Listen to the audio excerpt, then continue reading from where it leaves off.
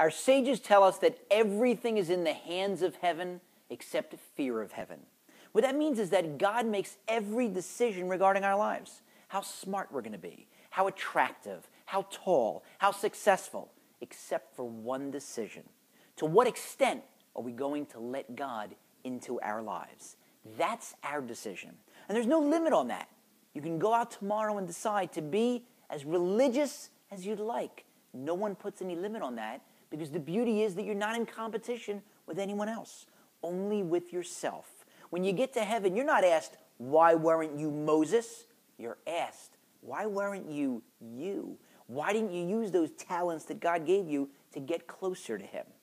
And with that in mind, maybe we could understand a beautiful passage that's almost hidden in the middle of this week's Torah portion. Deuteronomy chapter 19, verse 13. You should be wholehearted with the Lord your God. With? That's awfully strange sounding. I would have thought it should say that you should be subjugated to God. You should be under him. You should accept his dominion. You should serve him. With him sounds like you're co-equals of a sort, that there's a give and take, that you're partners, that you're friends. Would you like to meet my new friend? God. How can that be? But now let's think back to what the sages have told us. Everything is in the hands of heaven except for fear of heaven. God has everything. Undoubtedly, he's got an awesome baseball card and comic book and classic car collection, custom suits, jets, yachts, you name it, he's got it. What can you possibly give to the guy who has everything? Well, there's one thing the sages are telling us that he doesn't have.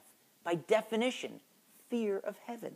He doesn't fear himself. That's the one thing that we can give to him. And if we do give that to him, then we're with him. We complement him in both senses of the word.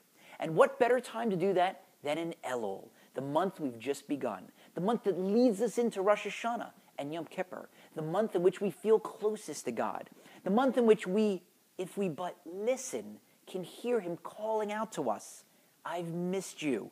Come back. I need you.